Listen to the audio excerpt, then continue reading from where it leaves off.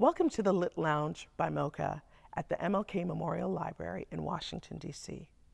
April is Returning Citizens Month, or as President Biden has called it, Second Chance Month for returning citizens. And in honor of that, we are talking to Desmond Meade, the author of Let My People Vote. We discuss his journey, his relentless pursuit of getting Amendment 4 passed in Florida, which allowed roughly 1.4 million returning citizens the right to vote. Fascinating story. You don't want to miss this. Hello, Desmond, and welcome to the Lit Lounge. How are you? I'm fine, Mocha. Thank you so much for having me with you today. I'm looking forward to this conversation. So am I. I've been looking forward to it since we met. So your story is so incredible. And your book, Let My People Vote. I mean, I read this book and I think I told you, it's a life changer. It really is. There were so many points in my life that I was like, wow, he's pulling me up. But let's let everyone else get to know you too. For those who don't know you, Desmond Meade, author of Let My People Vote. So let's start with the beginning of your story. Tell us how your story, how did Desmond come to be? Tell us about your early life. Wow. So first, let me just say this. I'm like, it really makes me feel good to know that you've enjoyed the book, and even when I hear from folks, who've bought the book, how it has impacted their lives, I'm really touched because I'm a first time author. So this was the very first book, and I was nervous because I was wondering, how relevant it was going to be, how people was going to receive it. Did I put enough in there? Did I put too much in there? Did I focus in one area more than I should have, or whatever? And so, to hear, folks come back and tell me that, that the book has really touched their lives means a great deal to me. Because, at the end of the day, I wanted that book to let people know who Desmond is, Yes. And let me tell Yes. you, when you ask me where it began or who is Desmond, I go back to that church song called Ordinary People, not the John Legend one, right? But we're talking about how God uses ordinary people. And that's what I think. I'm thinking just an ordinary a man who, I was born in the Virgin Islands. I moved to the United States at a very young age. I think I had a pretty decent upbringing. My father was a preacher, and my mom was one of the most loving women I've ever known in my entire life. Um, you know, like in any family, we had a blended family. There's, a lot of ups and downs, but overall, I think that our family was bound in love, and we overcame whatever we needed to overcome. But in my personal journey, in my search or quest for love, I end up falling off the rails a little bit, and getting caught up in the drug game, right? And really end up becoming an addict. And before long, that just took me a whole different direction. But at the end of the day, I'm an ordinary guy who pretty much had a ordinary upbringing, but was given an opportunity to do extraordinary things in an Yeah. extraordinary time. And like the guy that I don't know who said it, but they said there's no such thing as luck. All right, what it is about being prepared to take advantage of opportunities when they present itself. I was just a guy that was brought through some things that prepared me to take advantage of opportunity to do amazing things for our community, for our country. Right, right. And your modesty just kills me because I mean, um, yeah, you've done so much, but we're going to go through all of that. But you spoke in the book about watching a funeral and saying that you wanted to just be in life, you just wanted to be adored and revered. Once you left the earth, you wanted that same thing for yourself, for people to have loved you. Tell us about that. Yeah, This is in the beginning. This yeah, is in the beginning, because we're going to move out that evolved. yeah. So, no, one of my earliest memories. I mean, as like I said, I left the Virgin Islands at around 5 years old. So I was extremely young when I experienced a funeral in the Virgin Islands, and I would never forget just the pageantry of it, and just how so many people. It had to be someone famous or important, but I know that a lot of people were there. While there were tears, it was still a celebration, and that people was really celebrating this person's life, and it is all that had always stuck with me. And so later on in life, when I was at a crossroads, that memory came flooding back and actually influenced, me actually preparing for my own funeral. But Right. that's one of the a handful of memories that I have when I was a little kid. But no, and I've always been fascinated with funerals and with death. That Mhm. knowing that someday I am going to die, and it could be any minute. It could be years from now. But how do we live in relation to death? Right, right.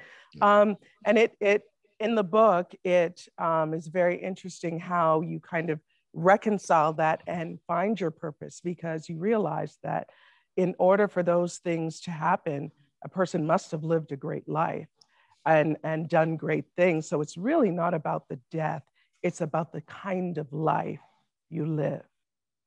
Yeah, you're right. It reminds me of that. I think it was a poem that talked about the dash, right? That on a headstone in the graveyard, you will have the year someone was born and the year that they died. But there's Mhm. that dash in between, and that's the most important thing. And I think that how you operate or how you exist in that dash period have an impact on what happens after you pass away or at the time of your passing. I think one of what I love the most about this book is the running theme that pulls it all together or keeps it all consistent. You talk about purpose throughout the whole book. I mean, so many people might think that this is a technical book on Amendment 4 and how you get amendments passed, but it's a book about purpose. When you were in the United States, and things went wrong, how did they go wrong? What happened? How did things get so terribly wrong that led you to the crossroads or the train tracks? You know, How did I, things go? I think it's a culmination of so many things, especially, even the discussions that we're having now with current events, that there are systems in place that basically sets you up that actually, I would call them unforgiving systems, right? And because when you look at even like what's happening today, where, for instance, I give you a great example. When we talked about the murder of Miss Derek, right? Mhm. And so many other folks who police officers say, oh, we were threatened, or we felt we had some kind of fear, and then turn around and see a video where a white guy is basically running over police officers and taking off in the truck with police officers hanging off of his truck, but not one shot is fired. You know, that theme comes out that, man, we don't have, as a black man, I don't have much room for error. So I can't get away with reaching for my cell phone, even though a white person can get away with brandishing a gun, right? And Mhm. still not get shot. Something as simple as me reaching for a cell phone, I can't get away with. And so, you know, when you talk about what led me there, it's first of all understanding that there are systems in place that are unforgiving, that do not give us any room whatsoever for error. And the minute something goes wrong, now we're caught up in a system, and now it has that snowball effect. And so, with me, what really played a major role in getting me into that system and or caught up in that system was my drug use. You know, just starting to use drugs and drinking. What eventually did it landed me in trouble in the military. It landed me in trouble, you know, in the civilian world.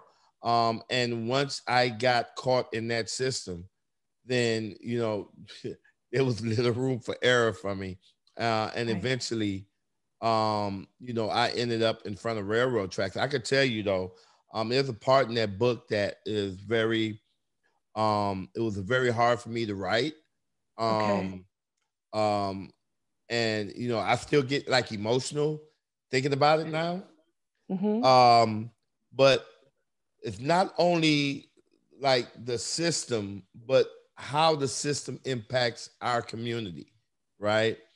And how a system can cause us to hate our own, right? Or to reject our own. And therefore, when you even turn into your own and get rejected, that takes you to a deeper place. You would think, well, maybe I'm strong enough to fight the system, but I can't fight the system and have to fight my own, right? And I remember the day before I was standing in front of those railroad tracks, actually going to a church, right? And end up walking out that church thinking that even God has turned his back on me, right? And the type of interaction I had with the pastor of that church, that, you know, that contributed. So, you know, like I said, it's a combination of so many things, but understanding that when we, for the sake of not only this conversation, but for future conversations or discourse that folks can engage in, you know, I like to talk in terms of the broader picture, which is that we have a system that is unforgiving for Black men in particular, that if we make any false move, then we would get thrown down this path that's totally different than the path that we dreamt about, right? Me wanting to be a pilot, me wanting to be a lawyer, me, you know, wanting to have some measure of success. Yeah, we could easily get sidetracked because the system is set up to take us down a different route. Exactly. And I hear what you're saying with, you know, sometimes you go to your own for help, and for whatever reason, or it could just be an off day for them, but they have no idea that it's life and death for you. So Right. As the greatest love of all says, at some point you learn that you had you you know, to depend on, and you had to find the strength within yourself to make that turn. So there came a point where you came in contact with, you know, addressing your substance abuse problems. And it was amazing to me that when you did that, your problem turned into the pathway to purpose. So can you tell us about that? Yeah, and so just to be clear, you know, and I mentioned it, that wasn't my first go around at trying to get help, right? No, a lot of people think it's like a one and done thing, right? Oh, just go get help and you'll be all right. But for a person that's an addict, sometimes it takes more than one chance, or it takes more than a second chance, or even a third chance. You know, that was actually my second drug treatment facility that I even entered into, right? But this time it was something a little different than the last. And really, I think that encounter at the railroad tracks and the thought about death, the thought about preparing for my funeral, that, you know, which was grounded in this, I would say, in this frame of mind, what had me thinking about what have I done while I was on this planet, right? And wanting that funeral and questioning what I've done, putting those two together and coming up with a way that I could use the pain and the suffering to help other people. Even though I didn't know how I was going to do it, I just knew that somewhere or another, if I could just take those elements that led me to the railroad tracks, to make me want to end my life. If I could package it in such a way so other people wouldn't have to go through what I've gone through, then maybe I could have an impact, a big enough impact, so when I die, I'm able to fill the stadium full of people who is mourning my death. And I can tell you that um, the first encounter I had with someone who approached me and told me that it was something that I said that caused them to experience a paradigm shift, or caused them to have a brighter outlook in life. Um, when that person told me that, something had erupted inside of me, that I had never felt before in my life. And today I could tell you that it was a joy that I never knew existed. It was a joy that I was chasing and didn't even know I was chasing it, right? But understanding that joy was really understanding what my purpose, what God's purpose for me was. And it was so simple. It was just to give back, that no matter what position I was in, no matter what title or non-title I have, or how much or little money I have, that there's always someone else that's worse off. There's always someone else, right, that could benefit from encountering you. And that was so liberating. But it also, what it did was it served as the fuel, right, for me doing the things that I'm doing. That's my purpose now, right? At the end of the day, it is, what can I do when I wake up every morning? What can I do to improve the life of someone, or improve the lives of a community, of a country? What is it that I can do that can, something as simple as put a smile on someone's face, Right. Right. So you seem to be saying in this book quite clearly, and piggybacking off of what you just said there, that addiction is really about chasing joy, and joy comes from purpose. That's like the major wow I got from this book, and how you were able to move from next point to next point to next point. You found joy, and even after overcoming, well, not overcoming, because they say you never overcome it, you just manage it. But you understood that it's really joy that you're looking for, and you became a mentor. Is that what are the accountability partner as you went through the AA program? Yeah, that was something that was, one of the things that they teach you is about service and about giving back. And one of the ways you give back is that after being clean for a certain period of time, that they encourage you to take meetings to treatment centers to share your experience, your strength and hope, right? And so I dove into that.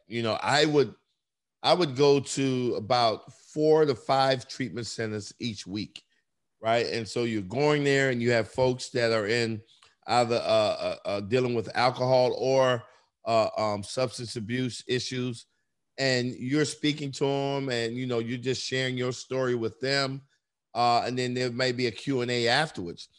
But in the sharing of your story with them, right, what I found was that it did two things. Number one, right, it brought out some things in me that I didn't even know was inside of me.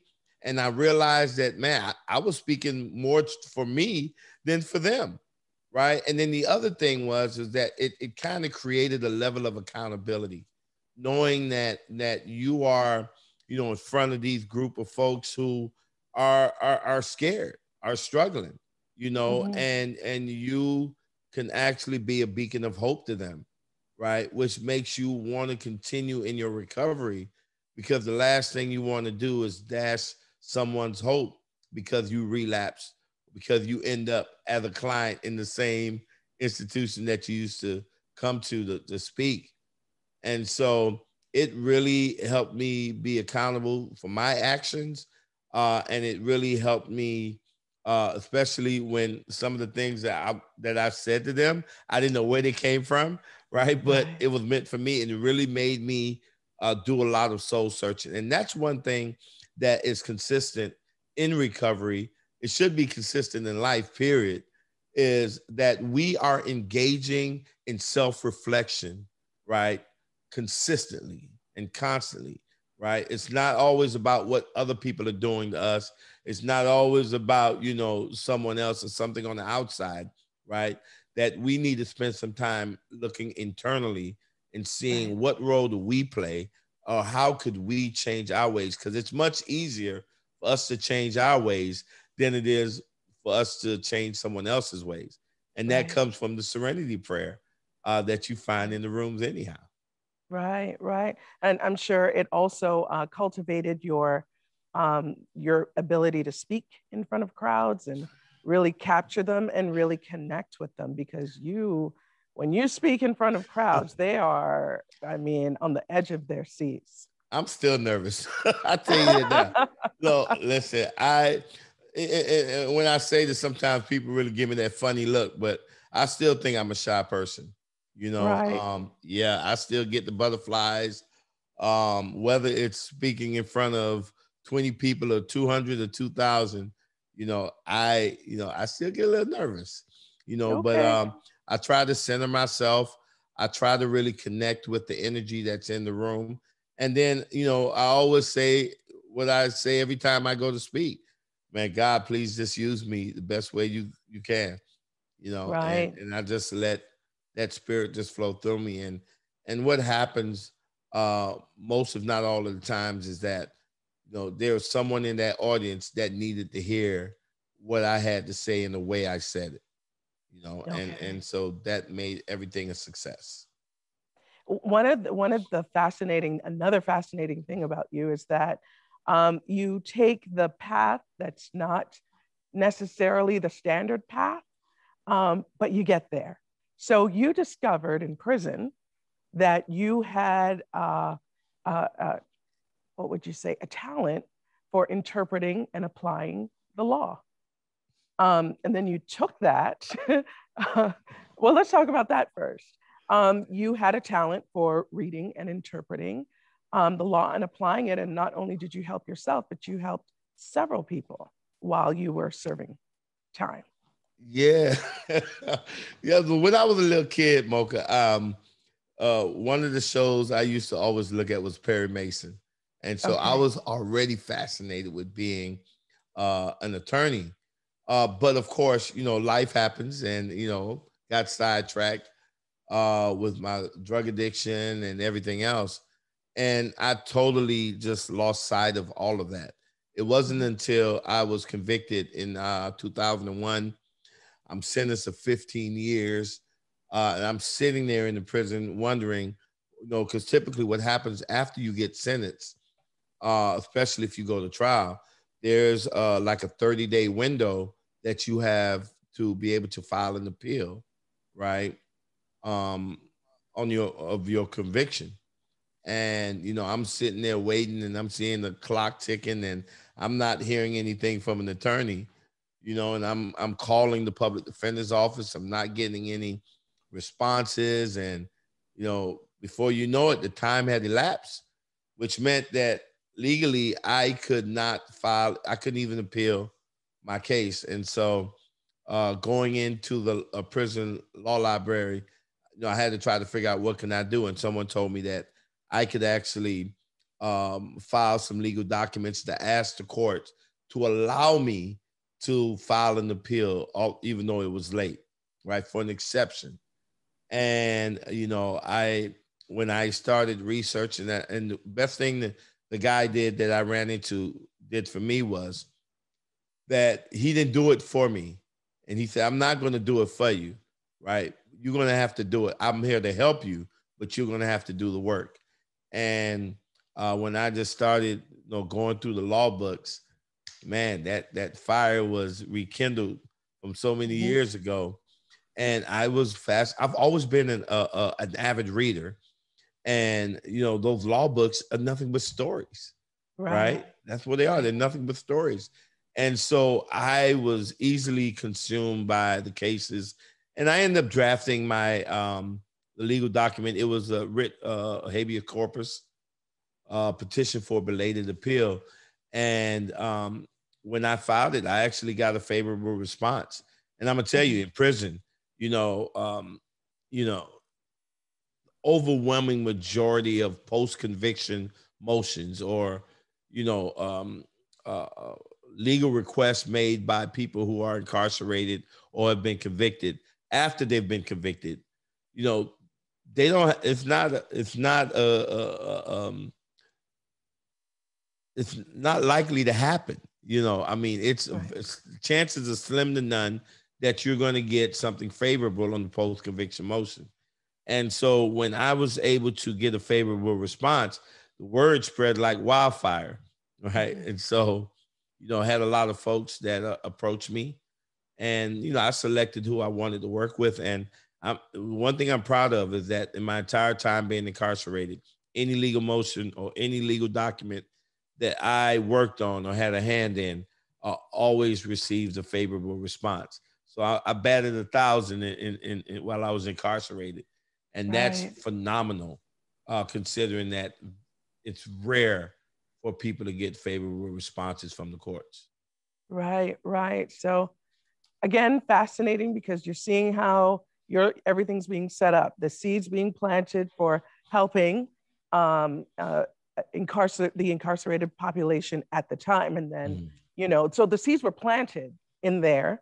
Your love for the law planted in there. So let's move forward now. Desmond goes to school. This is after you come, you know, you come out of prison, you've gone through the AA program, you're speaking, and Desmond dares to dream to go to school.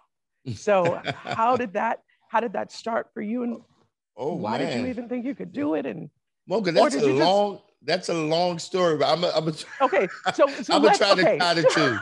I'm gonna try to tie the two because here's the deal, right? Because we talked about me with actually reigniting my passion for law while incarcerated, right? There's one story that sticks out with that would lead to what you're saying. Okay, cool. I remember it was a young man. I'm at my camp, my prison camp, and there was a young guy who was, I believe, direct filed as a juvenile, right? Which meant he was charged as an adult, and he was sentenced like to an insane amount of years, maybe around like 30 or 40 years. And I remember the guy, he was a real cool, real even-tempered guy. And for some reason, something happened that caused him to ask someone in the law library about his case. And I started helping out with his case a little bit. And what happened was this guy was illegally sentenced, right? And the reality was he was not supposed to have been sentenced to, I think, like any more than like 5 years or something like that. He ended up being sentenced to 40 years. But here's the thing. When he got to prison, he just accepted the fact that that's the life that he was going to have to live for the next 40 years. And he fell right in line with the norm, right, with the routine. And he's going to the rec yard. He's lifting weights. He's playing basketballs. He's playing the boards, right, betting on games. And he's just surviving like they teach us to survive in prison, one day at a time. Right. At no point in 8 years that this guy was incarcerated did he set foot in the law library to see if there was something wrong with his case, right? And he threw away all those years, right, because he did not dare to think that his life could be better than what it was, right? And so when I got out and I still had to deal with my drug addiction, right? Because I got to the railroad tracks after I was released from prison, but coming out of drug treatment, you know, my first motivation was doing something that would prepare me or strengthen me to prevent me from relapsing or using drugs again. And I figured that if I go to school, maybe what I can do is that would like raise my self-esteem and level of self-esteem, so I don't have to use drugs anymore, right? Because I know if I were to get in front of those railroad tracks again, maybe this time I wouldn't be so lucky. And Right. so that was the initial motivation. But while going to school, while engaging in some type of community service, you know, I started to think about things differently and realize that, listen, I don't have to just be your ex-convict, right? That's barely surviving, working a low-end job, not having degrees or all that kind of stuff, right? That I don't have to say my life would never be one in which I live in a nice house, have an amazing job with amazing family. I don't have to resign myself to live in the world that society put forth for me to live in. That I can dare to think outside the box. I can inquire, right? I can see, can I make something different, right? Mm-hmm. Can I change things around? That young man didn't do it for 8 years and he lost 8 years of his life, right? Right. I was not going to travel that same route. And Right. so at any opportunity I had to see, is there something different that I can do? You know, oh, wow, should I be happy that I got accepted into school? And just go through the routine of attending classes? No. What about starting a student or organizations that's Right. dedicated to giving back? What about Yep. doing this? What about doing that? And so it's about, you don't, whatever situation you're in, you don't have to accept like the norm, Yes. right? That you can go outside of that. Right. And a lot of people don't realize that, okay, we have Desmond that is the the executive director of the FRCC, but I don't know that everyone realizes that you went from community college to your bachelor's to finishing law school, and even finding out that you had a learning disability while helping everyone else in F1. Everyone knows that the first year of law school is the hardest. You didn't make it through the first year, but helped everybody else study, only to find out that yet here's another obstacle. Not only did they say, okay, all right, you know, bye, you can't finish law school, but even in your appeal, then to find out on top of that, you have a learning disability and getting through that and finishing law school. Like, amazing. Wow. You know, the way you said it, I'm like, man, who's that guy, man? He is amazing, right? And then to think that, you know, even to lead the effort to re-enfranchise 1.4 million people, the exclamation point on that is the fact that I'm an African American man, Yeah. right? Because here's the deal, that you know there's this unwritten feeling, right, that, oh, maybe people of color, they're good, but maybe they're not good enough to actually lead a campaign, a successful campaign at that. You know, yeah, they have some good things to lend to the campaign, but they're not as strategically savvy to be the head person. Maybe they could be the good number two or whatever, you know, because you didn't see that, you know. But you know, to think that, man, wait a minute, not only did I have to overcome those obstacles, but I did it as a black man, and then turned around and led a campaign, a successful campaign, a very impactful campaign as a black man. Yeah, sometimes I'll sit back and say, wow, who is that guy? Right, right, right. Yeah.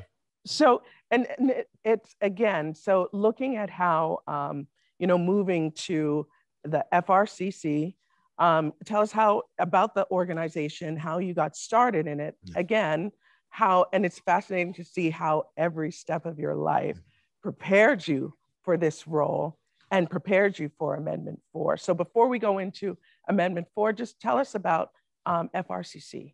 Yeah, so Florida Rights Restoration Coalition, I was first introduced to it in 2006, actually a year after standing in front of those railroad tracks. I attended a convening in August of 2006 in Tampa, Florida, and that's when I was introduced to the FRRC, and it was basically an email listserv of some of the top orgs in the country. You know, you had your Advancement Project, NAACP, ACLU, Brennan Center for Justice, the Sentencing Project. I think we even had a group of African AME churches that was involved. And then we had local state groups as well. At one point, I think it was over 70 national and state organizations that made up this coalition of orgs that focused primarily, actually solely, on ending felony disenfranchisement in Florida. But it was only an email listserv, which I didn't know at the time that I joined. It wasn't until 2010, 2011 that I discovered that it wasn't even an entity. And by that time, I was the president. And so what I did was I officially incorporated Florida Rights Restoration Coalition, and my founding board members were all people who had previous felony convictions. And so I took it from an email listserv that was dominated by organizations to non-for-profit that was led by people who were closest to the pain. And so we officially became a state recognized organization in 2011. And we're right now, we're statewide. And here we are in 2021, have over 18,000 members, over 20 chapters throughout the state. And we're steadily growing as we're engaging not only in addressing felony disenfranchisement, but also criminal justice and reentry reform as well. Right, right. I didn't even know until your book that Dr. Rosalind Osgood was a returning citizen. I didn't know. Wow. She's a major force in Florida. She is, and she's actually running. She's going to be running for the state Senate now. Wow. And so that's amazing to see that someone who was addicted to drugs, who was living on the street, could, when given the opportunity, can turn their life around and become a member of the school board, one of the largest school boards in the country, right? And just do some amazing work in her community. She was an early source of inspiration to me, to let me know that, yes, we can think differently. We don't have to resign ourselves to living the mundane life of a person with a felony conviction or with an addiction to drugs or alcohol, that we can do extraordinary things. We just got to think outside the box. And we have to, I think, let the driving force behind our work be love. Right, right, right. And it's interesting to me as well that you've always applied the same thing, your love of learning, because who would think Amendment 4 was even possible? But I like how in the book, again, it's not technical, but it's your passion that kept pushing you to learn more and more about what do I need to do? What do we need to do? What partnerships do we need to make? Whether it doesn't matter if you're Democrat, Republican, what do we need to do to gather together to get this amendment even possible and then passed? Several years ago in DC, remember, it was the anniversary, I think, of the March on Washington, right? And I remember going to, I want to say Howard University at the auditorium on that Sunday. They had all these big time preachers there. It was a beautiful service there. And they had a panel, and one of the people that they were speaking to was one of the older civil rights activists. And I remember talking, were asking them, right, what kind of polling did you do before launching the campaign, the civil rights campaign? And they just laughed at the person asking that question and were like, well, what type of focus groups did you use or whatever? They laughed. They were like, we knew none of that. You know what I'm saying? It wasn't about polling. It wasn't about focus groups. What it was about was that it was the right thing to do, right? It was a humane thing to do. And that was the driving force. And, that's how I approach the campaign as well. But understanding that, yeah, we're going to need the polling and all that, especially when you're trying to get people to invest significant amounts of money in the work that you're doing. But what drove me from the very beginning had nothing to do with polling. It had everything to do with the fact that it was the right thing to do, right? And that when the debt is paid, and fair is fair, and so Right. if a person, I make mistakes, we all make mistakes. That's why pencils have erasers and we have the back button and whatever, at the end of the day, you know, once a person has paid their debt, they should be allowed to move on with their life. It's only right. I know, Mocha, when you pay that last car note, you're not expecting to get any more bills in the mail talking about pay such amount of money. You're like, these people must have bumped their head. Right? Mm-hmm. I paid that off in full. Mm-hmm. And that's the same thing, that people should be able to move on with their lives and experience, the American dream, right? And Yes. not have that, the prior felony conviction be hung over their neck, Yes. for the rest of their lives. Yes. So Amendment 4 passes, and Desmond is able to cast his vote. You're able to cast your vote. Take me to that day, and take me to that day. Wow, the day I cast my vote, So let me just back up, because when we passed Amendment 4, you know, first of all, I knew that it was special what we were doing, and I knew that we had the potential, the impact of Amendment 4 would transcend the state boundaries, right? That it just wouldn't be confined to the state of Florida. The impact of it would be felt across the country. I knew that. What I didn't know was the level of reaction that I got from folks who couldn't vote before. That when they found out that Amendment 4 passed, oh my God, we thought, okay, after we passed Amendment 4, we could take a vacation, right? Because I've been on the campaign trail for about 4 or 5 years. So Yes. it's time to exhale now and take a couple of days off. But that wasn't the case, because there was just so many people that was like touched by it, that they wanted to register to vote. And then we had to deal with the Florida legislature that decided they wanted to put their hands in it.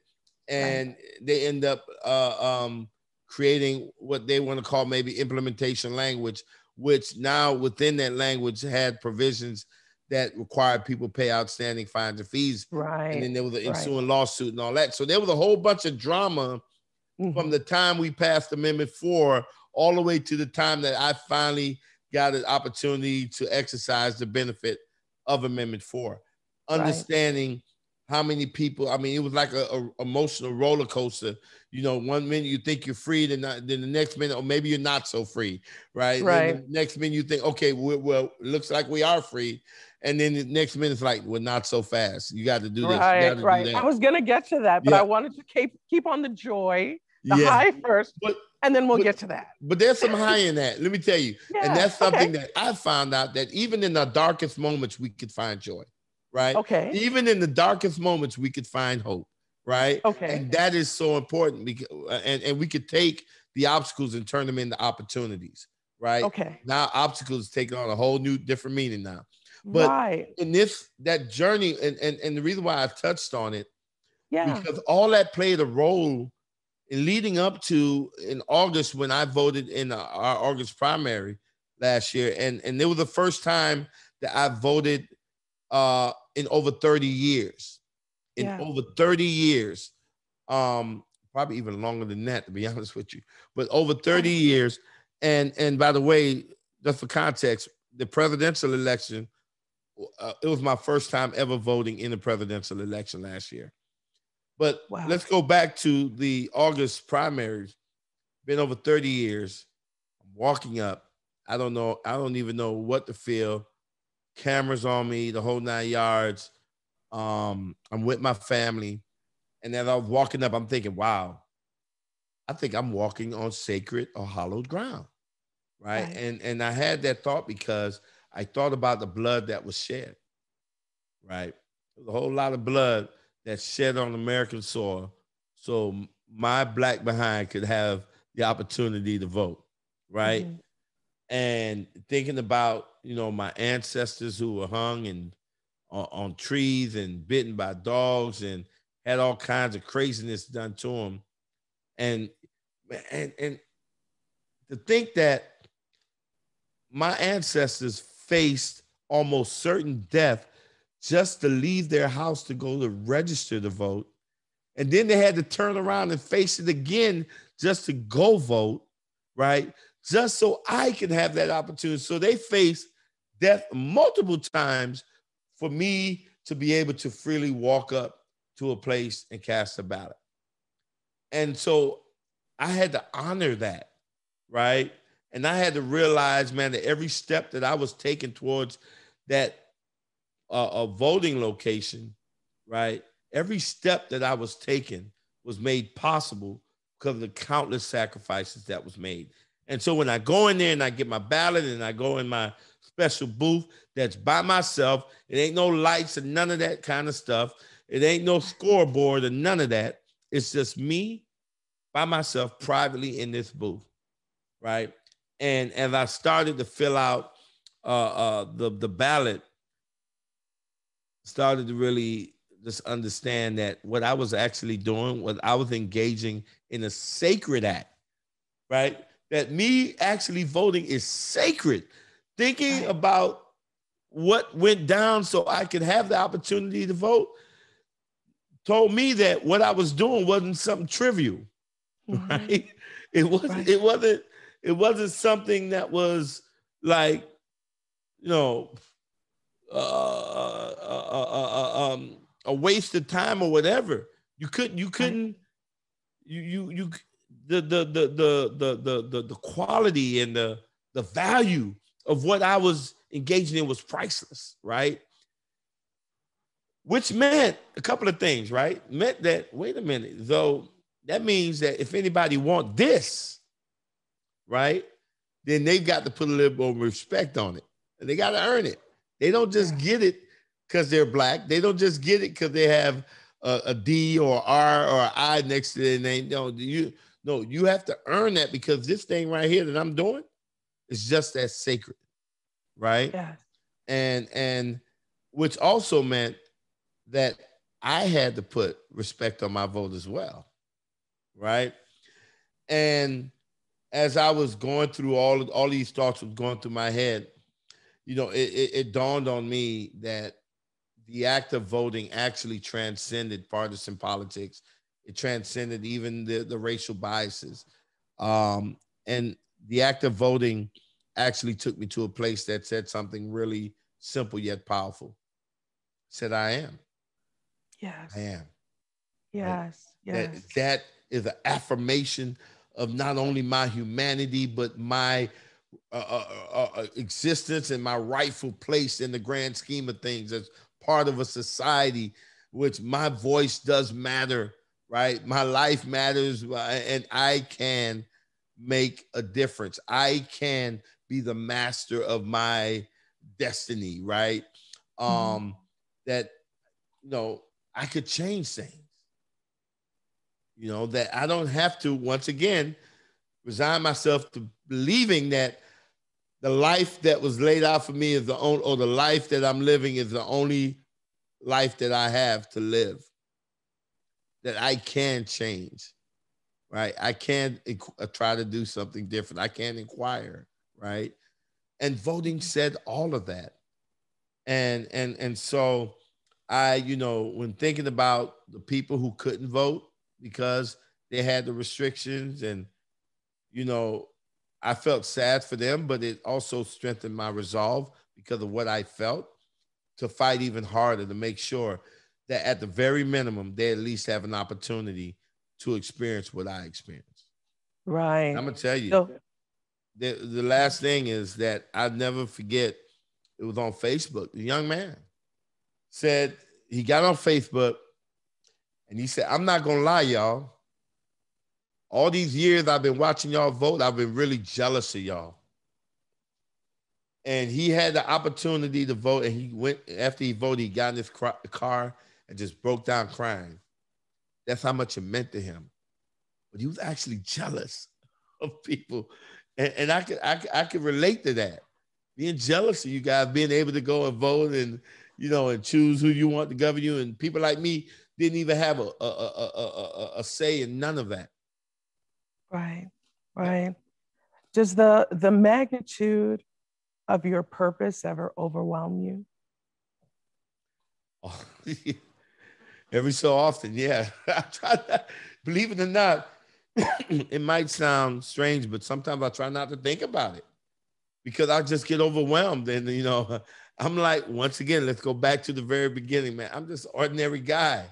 You know, that's who I am. I mean, y'all putting too much on me. Right. You know, I just want to just be a blessing and make my world a better place. You know, I've done some things in my life that I'm not proud of. I may have hurt some people as well, mainly family members, people who loved me. And, you know, I just want, you know, my mom who is in heaven now, I know she's proud of me. You know, I just want family that's living to be proud of me, you know, and not be that person where they got to look and shake their head, you know, say, man, Right. them drugs, man, he had so much potential, man, this and Right. man, that, you know, no, I want to be able to just be a good person, man, and just know that when I do die, that my time on this earth was beneficial to someone, right? And so Right. the other stuff about, oh my God, yeah, sometimes I would run from it because it can get overwhelming. Right. Um, yeah. Right. Right.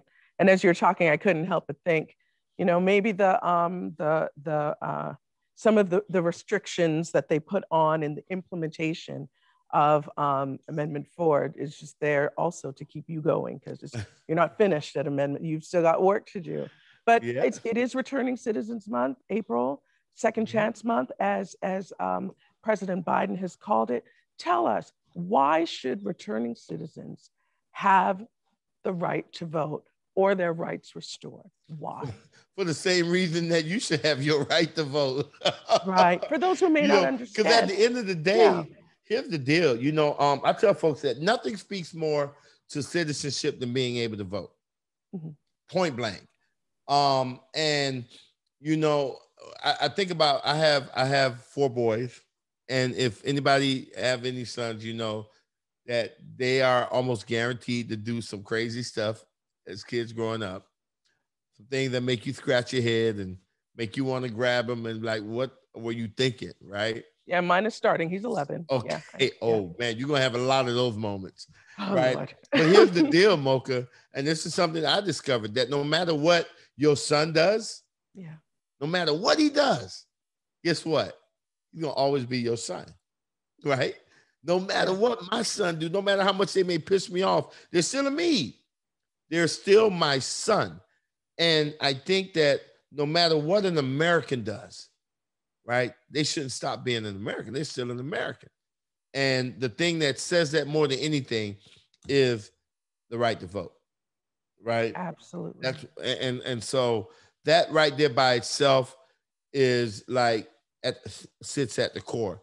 But then if folks want to get a little fancy with it, you know, come up with all kinds of reasons, whatever. You know, one thing I say is this, right? Almost every last one of us want to be forgiven for things that we do, right? You're rarely going to find somebody who's going to say, hey, I don't ever want to be forgiven for anything I've done for the rest of my life. Anybody going to Right. say that? We all want to be Right. forgiven, you know, and that forgiveness, redemption, restoration is also a concept that sits at the heart of people of faith, of any faith, whether it's is Islam, Judaism, Christianity, Buddhism. That those are some concepts that is like interwoven into the fabric of these religions. You know, and in particular, you know, with because in Florida, you know, you lose your right, then you got to wait. At one point, you had to wait 5 or 7 years before you could apply to get your rights restored, and even after waiting the 5 and 7 years, it seemed like it was like an additional 10-year waiting period. So matter of fact, let me break it down like this.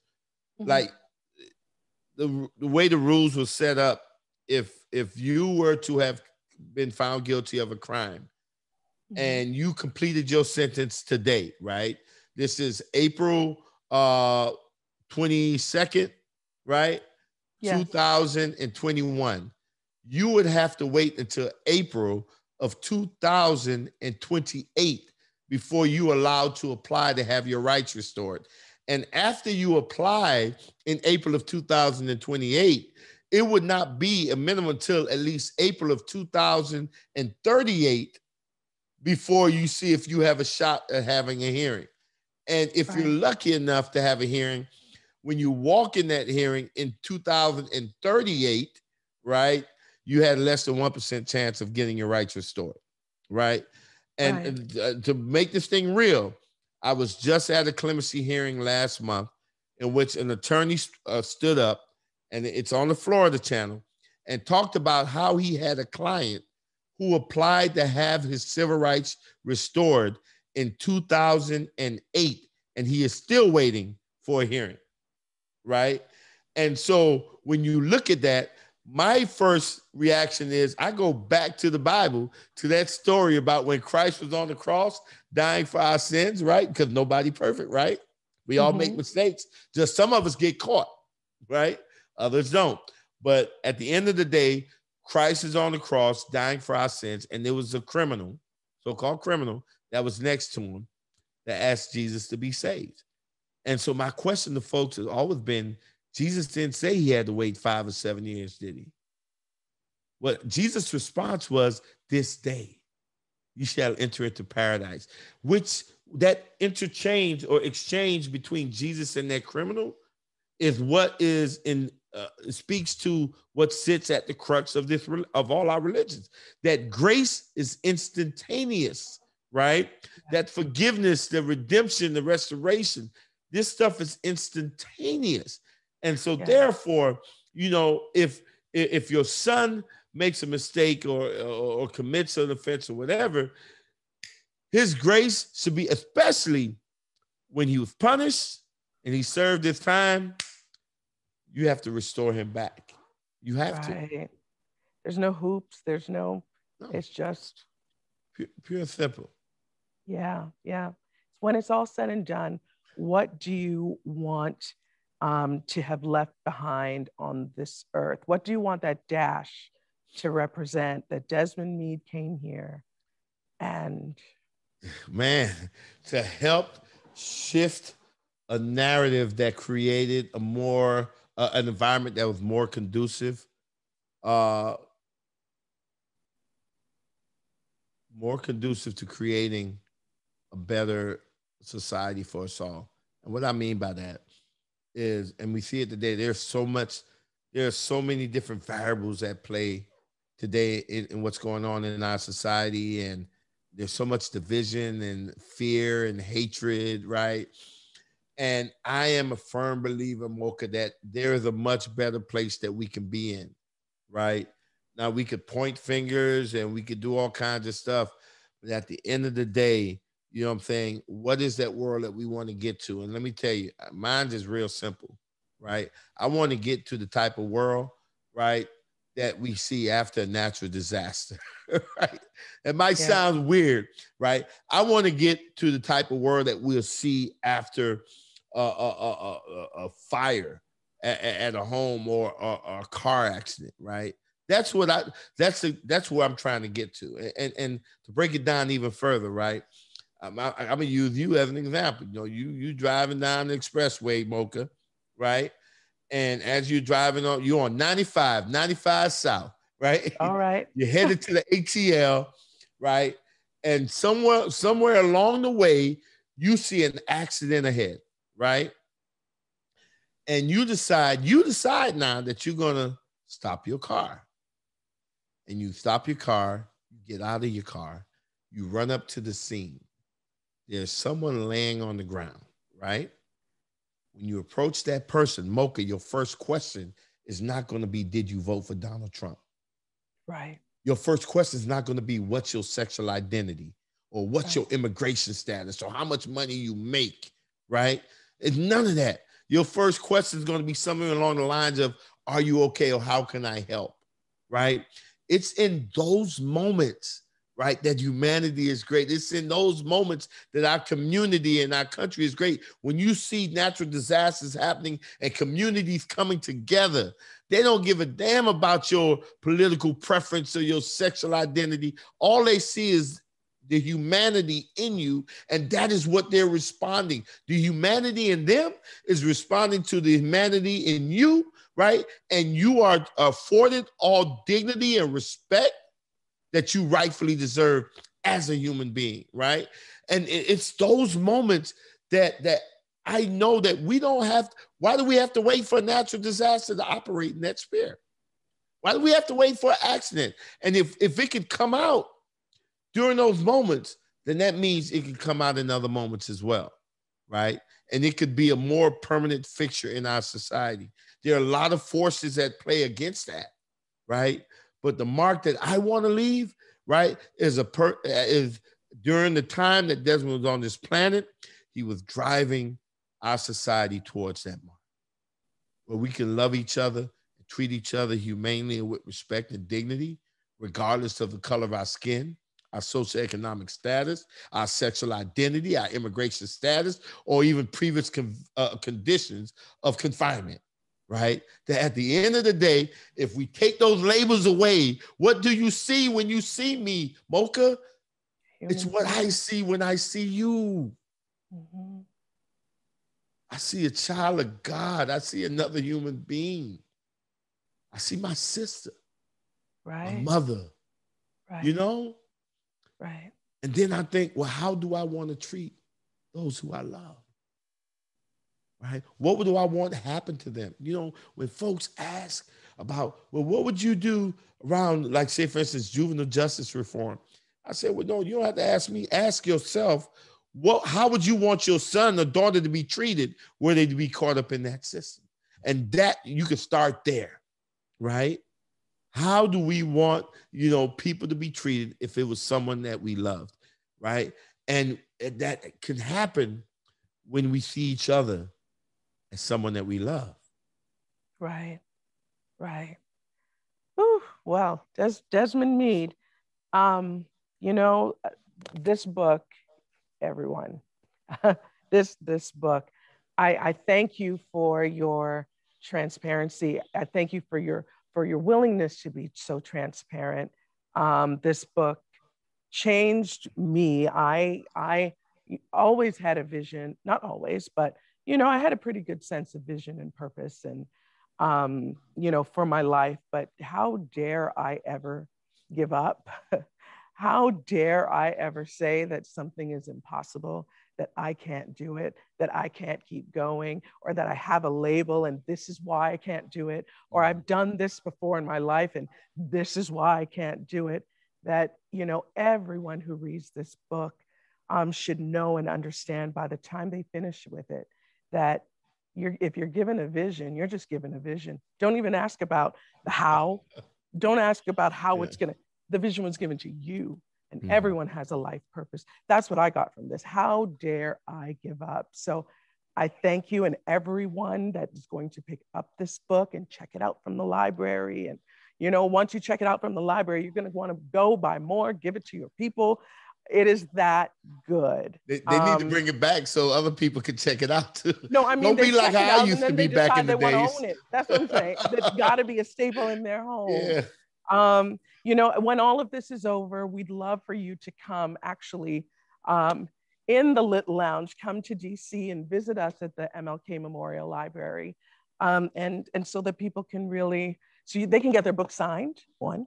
And, they can really touch and feel you, because thank God for your life, and thank God that you answered the call. We really appreciate you. Thank you so much, Mocha. And I'm definitely looking forward to coming to the Lit Lounge. I tell you that. I'm gonna have my my hat and my cigar and everything. I'm dressing the part and all that. All right. Yeah. Okay. And a cognac. Don't worry, we can do that too. So yeah. All right. Thank you so much for being here. It's been a pleasure. All right. Thank you. It's Returning Citizens Month. And you may not be a returning citizen, but we've all made mistakes. But the point is, What do you do after the mistake has been made? Is that the end of your life? No, you keep going. There's no excuse for not fulfilling your purpose and to live the life that you were meant to live. See you next time at the Lit Lounge.